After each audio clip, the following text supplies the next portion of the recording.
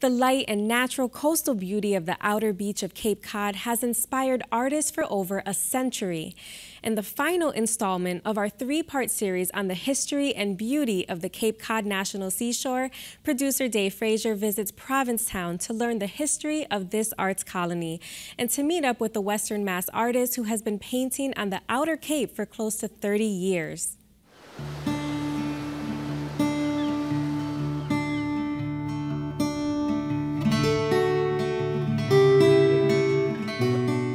When I look back on my life and I think, this is my job. I'm always telling people that, I'm at work right now. I feel really fortunate. I get to go out and photograph. And every so often I step back and go, man, people are buying my work. That's pretty cool. That's pretty cool. With its incredible light and colorful surroundings, the outer beaches of Cape Cod have been attracting artists for over 100 years. At the tip, the town of Provincetown, an eclectic community that has been described as a place of contrasts, rugged and rural, with a vibrant town center. It simultaneously provides artists with opportunities for both solitude and socializing.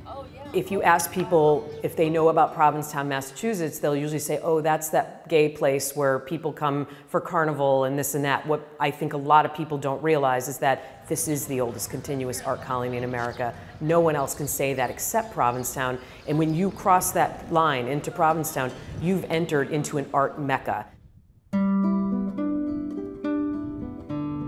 The tip of the Cape faces north, and that north light is what artists are always seeking. So if you go back when there were no artificial lights, artists would build studios with skylights and windows facing north to get that really even, beautiful light.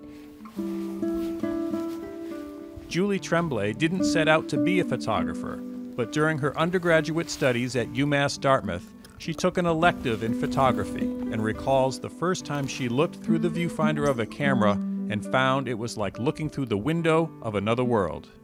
I like really clean compositions. I don't like a lot of complication. So for me, it's about negative space. It's about getting the essence of what I'm seeing and trying to get the viewer to understand what I'm seeing. I mean, if it's quiet, I want it to be quiet. And if it's vibrant, it should be vibrant. People come here for art. And so just being here, I get to benefit from all the people that came before me. And there were, big artists that came, playwrights and writers that came before me. It's just great to be in that sort of an environment. To be an artist in Provincetown means you are part of a colony. Charles Webster Hawthorne opened his Cape Cod School of Art in the summer of 1899 and taught his plein air method right on the town's waterfront. He had an influx of students that came, primarily women, who would come for a few weeks or a week, and they would paint on the pier, they would paint in plein air, which means painting out of doors. Often as many as 100 people watched as he dramatically demonstrated his theory of color and effects of light on an object, something artists today still recognize. The way the light bounces off the sand dunes and the sandbars on the bay. So you just get this abundance of sunlight hitting the area and then just spreading out, and it's beautiful. Susan Tilton Pecora grew up in Marblehead, a seaside community on the north shore of Massachusetts. She now calls Western Mass her home, but has a love for the Outer Cape and shows her work regularly in galleries along Commercial Street in Provincetown. I like architecture and nature together, not just pure nature. If I paint a seascape, I tend to look for some architectural element in that, and I just love the combination.